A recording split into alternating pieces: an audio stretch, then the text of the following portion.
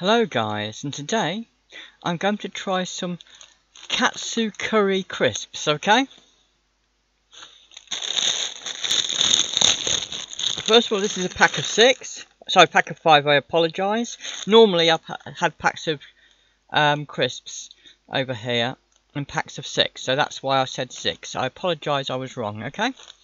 Take one out. It's a packet of crisps. It's still in date. It's dated the 22nd of the 8th, 2020. And again, these are suitable for vegetarians, okay?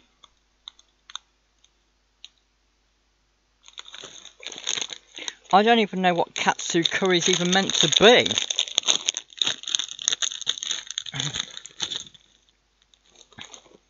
The crisp doesn't look that much different to a normal crisp in terms of colour, because sometimes on some of these they've had a different colour, or they've made it much darker or redder. It doesn't seem to be much of a difference.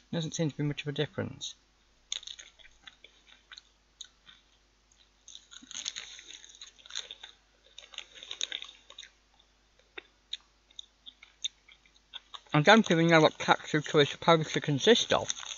I haven't looked, to be honest. I've just eaten it, so it didn't prejudice. I think that I could be completely wrong. It's supposed to taste like some sort of vegetable curry.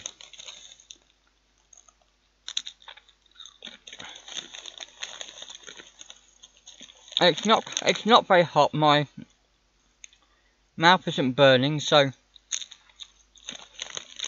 I'm assuming they're trying to emulate a mild curry.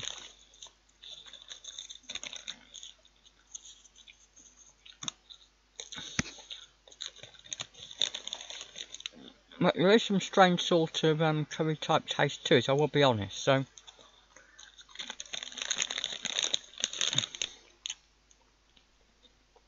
now I'll probably try to make it look like some sort of vegetable curry, but I could be absolutely 100% wrong, okay?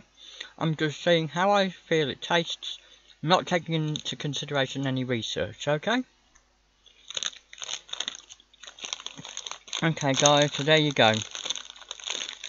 Katsu curry flavoured crisps, okay? Thanks for watching guys. Bye!